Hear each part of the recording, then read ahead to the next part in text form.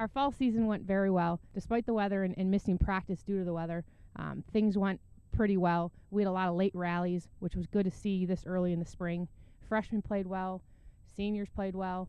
Our upperclassmen and our sophomores also played well. We used everyone, which was a great thing, and I'm really excited about the season. This fall, being my second season here at the Mount, has been a lot easier with the girls. They know me very well, and I know them very well, so we were able to attack a lot of the things that we struggled in last year. We're very excited, and we're ready to go, and the freshmen, the sophomores, the juniors, and the seniors, I think, are all on board, which is really what we tried to do last year. So we're really excited. Our freshmen look really good this year. They bring a lot of athleticism. There's a bunch of them who really have a chance to play, get some innings in this year, which, for a lot of teams, they may not do that. But here at the Mount, whoever's ready to play and who's going to help us out is going to play. And, let's see, behind the plate, Rachel Teddy, Holly Buckle, Kayla Spatero, they all are ready to go, and we'll see who ends up playing there, in the spring. As far as up the middle, Holly Buckle gives us that athleticism up the middle as well.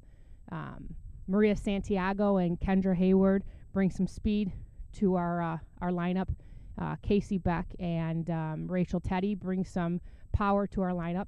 And then Danny Cummings and Haley Stankin give us a great addition to our pitching staff. So we're really, really excited. Our upperclassmen bring a lot of leadership to our team.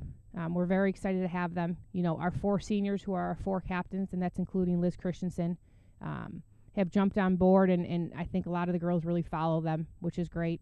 Having Liz Christensen back in our lineup is something that I can't even express how excited I am to have. She brings the ability to hit the long ball, and her demeanor at the plate is something that I would love all of our underclassmen to really catch on to.